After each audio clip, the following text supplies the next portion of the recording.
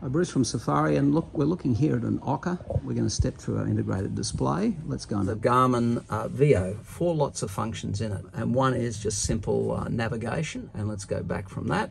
And then we've got where to go to. And what I like about this is, let's go into the HEMA maps here, and let's Campgrounds. And there we are. We've got we've got South Stradbroke Island Campgrounds there popping up on the screen. So on the HEMA maps here, we can just go to any of the ones that we want to. Select bush camping, and then a whole lot of areas come up on that. So let's go out of that. So that's where to go to.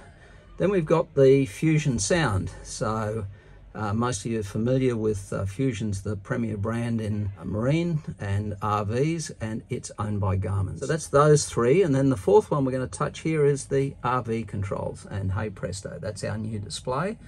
So we're going to see how much power we get out of Scotty. We're going to see the alternator, the temperature of the alternator, and I'm going to have the overall efficiency coming out of it into this display. We're going to give him pitch and roll here coming into this display. And then out of the solar here, he's got solar going on the top of this with the panels, and we've got a solar irradiation sensor, a small one, coming in here to give us our overall solar efficiency.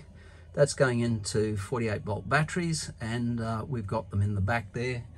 This is replenishment energy on this side, and this is power usage. The inverter, we've got the 6000 inverter in the back here, so that goes to the inverter. And these switches down here, these are slide switches. As you move that up and down, that's going to change the intensity of the light. It dims. So we've got water pumps. The other feature that we've got here is the starter battery voltage up here.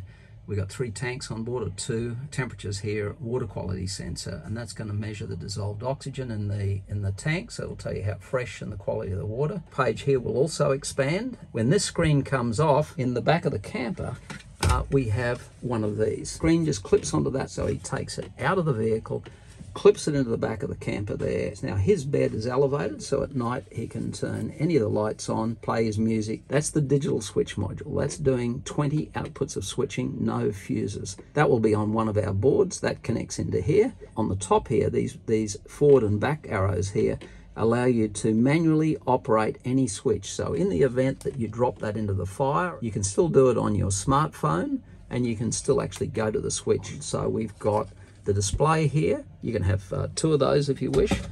We've got the holder that's in the camper. Up in the rooftop tent, we've got the smartphone app, and then finally you've got the backup switching. We're trying to run this whole Ocker for his whole trip around Australia off Scotty and off solar, and then all he needs then is fresh, good quality water.